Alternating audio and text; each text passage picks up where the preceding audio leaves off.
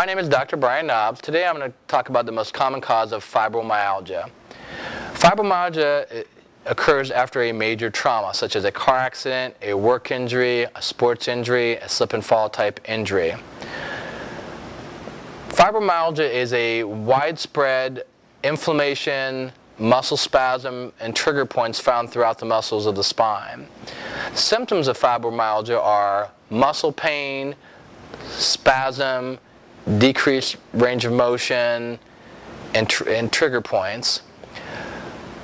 What my patients with fibromyalgia tell me is that fibromyalgia makes their life very difficult. They have difficulty sleeping, they sometimes get depression, whenever they do simple tasks of daily life such as taking a shower, taking a bath, getting dressed can be very painful and uncomfortable. So if you have fibromyalgia and you'd like to get treated to get rid of that pain, you need to call 896-9355.